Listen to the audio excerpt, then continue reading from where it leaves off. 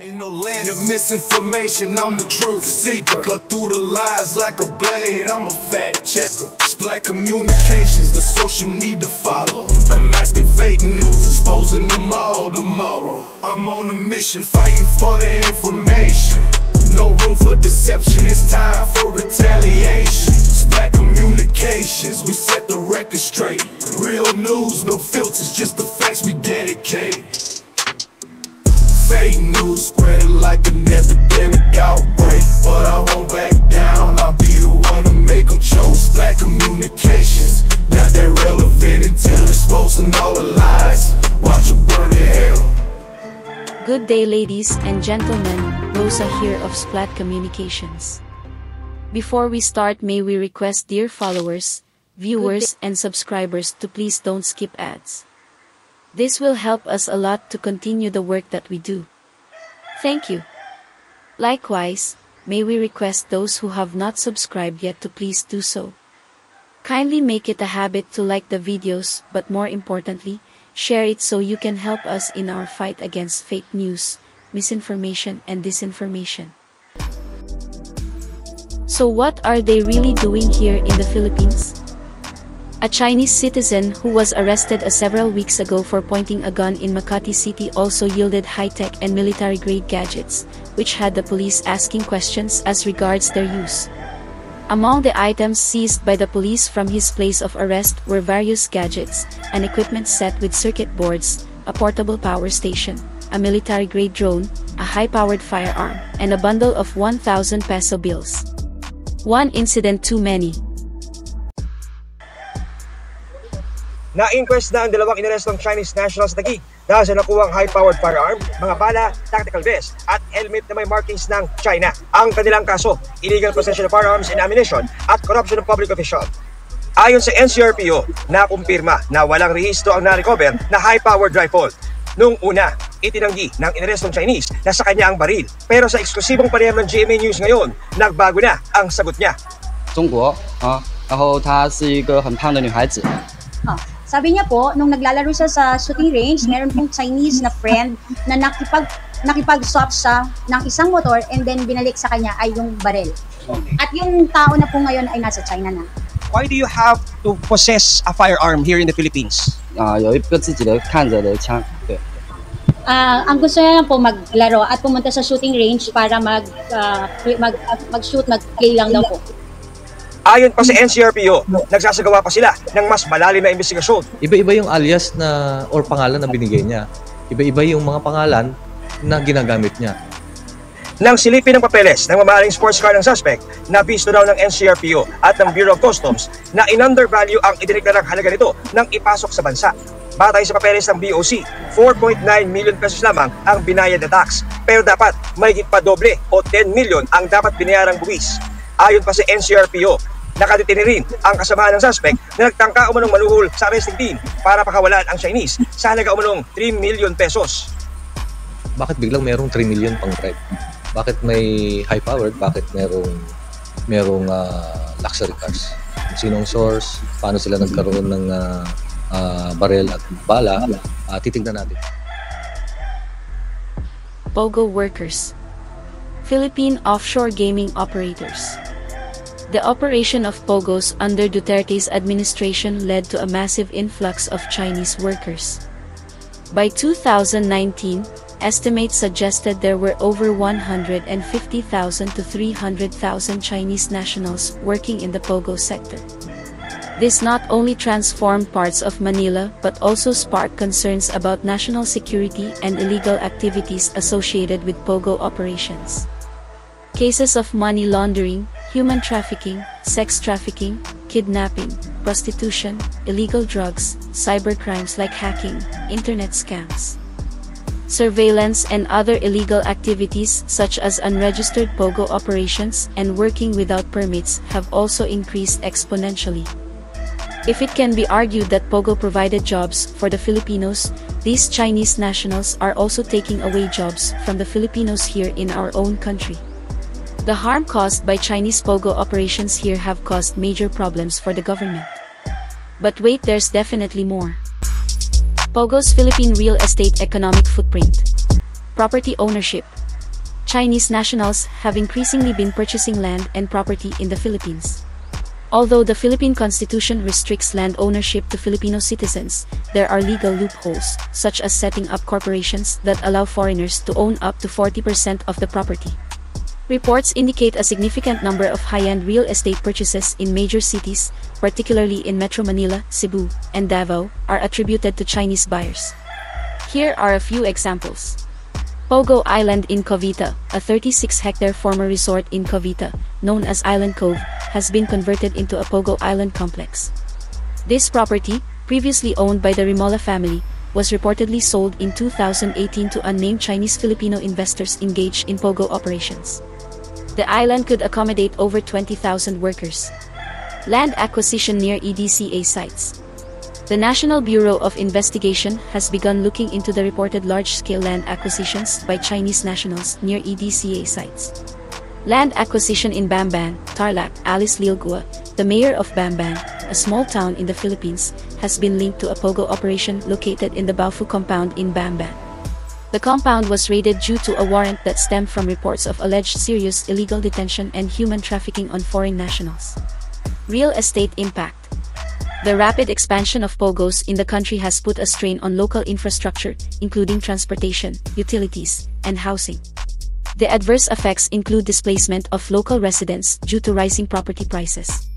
POGOs have utilized at least 800,000 square meters, 8,600,000 square feet of office space.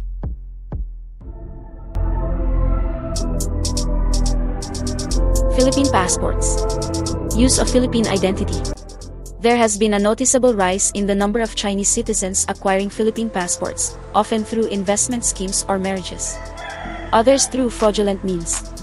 Reports have mentioned that the Chinese mafia is behind the issuance of Philippine birth certificates from the Philippine Statistics Authority that eventually enables Chinese citizens to apply for Philippine passports and get Filipino identity. This raises concerns about the dilution of national identity and potential exploitation of the country's resources. An official from the Philippine Statistics Authority discloses that some foreigners used fake birth certificates to obtain Philippine passports. In a radio interview, PSA Assistant National Statistician Marisa Grande says that in coordination with the Department of Foreign Affairs, they have validated that 6 foreigners with Philippine passports submitted birth certificates indicating that they are Filipinos. However, the documents were found to be altered. She notes that some of the 6 fake birth certificates were registered in the Civil Registry Office. PSA says it is coordinating with the DFA to determine where the 6 foreigners obtained their documents. She added that the PSA likewise seeks additional information on other foreigners suspected of presenting fake birth certificates to the DFA. In a plenary... China's influence on national and local politics. Political influence. Suspected Chinese influence in politics. Aside from former President Rodrigo Duterte's obvious China-centric foreign and economic policies, there is a personality that came to fore several weeks ago. The case of Alice Guo, the Chinese-Filipino mayor of Bamban, Tarlac, has been cited as an example of possible Chinese political influence. While her election in itself is not conclusive evidence of clandestine occupation, it highlights the growing presence of Chinese individuals in strategic positions within the country. Geopolitical implications of China's failing economy. Just one other story today you should know about. China's economy last year posted one of its worst economic performances in about 3 decades, as the world's second largest economy dealt with a failing property market and weak consumption. China's GDP lifted 5.2% in 2023. It's an improvement on 2022, when it grew 3%. But outside of the pandemic years, that 5.2% growth in 2023 is the worst performance since the 1990 recession. As tens of millions of Chinese youths leave school, jobs are few and far between. More than 1 in 5 are now officially unemployed, dashing their hopes for a better life. How did the world's second largest economy end up here? The post-COVID recovery has been weaker in China than in many other countries. No question about it. And will it spell disaster for China and its leaders? economists have found the strong links between youth unemployment rate and drugs crime rate and many other issues. It goes beyond the young people themselves. In plain English, this means upwards of 500 million people in China are living on less than $10 per day, primarily those that are still living out in rural areas. China's economy has been facing significant challenges, including slowing growth rates, a massive real estate bubble, and increasing debt. These economic woes may drive China to seek more aggressive expansion of its influence in neighboring countries, including the Philippines, as part of its Belt and Road Initiative. And for all intents and purposes, this is what is happening not only to the Philippines but in many other parts of the world. Thank you Fairy Koi for being a channel member.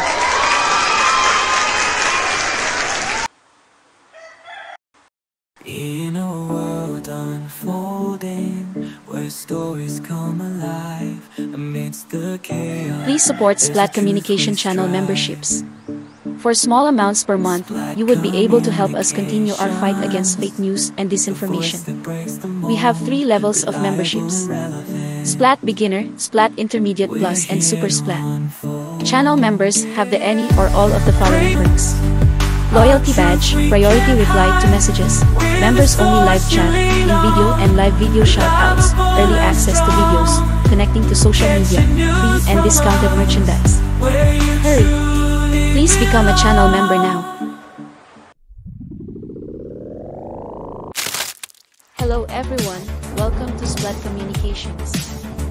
Your channel for reliable, relevant, and accurate information regarding I Wanna Be sports, Free, surveys, statistics, Marieta Cabudoy, science, politics, Marix Tumara, lifestyle, Imelda arts, Picard, travel, and technology. Maria Teresa Malate, Amjam, Ferdinand Landrito, Jose Halina, Ernesto de los Santos, Vic Madamba, Marino Alisbo, Marvy de la Cruz, Teresita Rojas Coson, Aida Cruz, Tomas Pagsolingan, Elicio Ducusin, Edgardo Pangilinan, Kurt Di Mayasya, Ramon Ramos, Bo Cap, Bokling Vicente, Leonardo Tandok, Loreto Manansala, Rob Acad, Pratt, Viv Joy, Ildefonso Hinco, Don Claro, Sonny Viloria,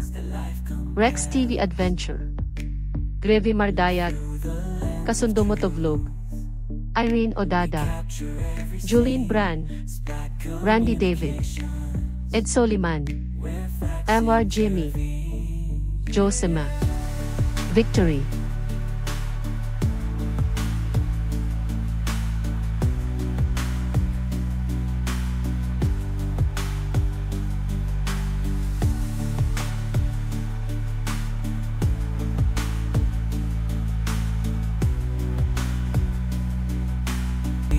Ain't no land of misinformation, I'm the truth seeker. Cut through the lies like a blade, I'm a fact checker. Splat communications, the social need to follow. Unmasking fake news, exposing them all tomorrow. I'm on a mission, fighting for the information. No room for deception, it's time for retaliation. Splat communications, we set the record straight. Real news, no filters, just the facts we dedicate. Fake news spreading like an epidemic outbreak, but I won't back down, I'll be the one to make them choke. Splat communications, not that relevant until exposing all the lies.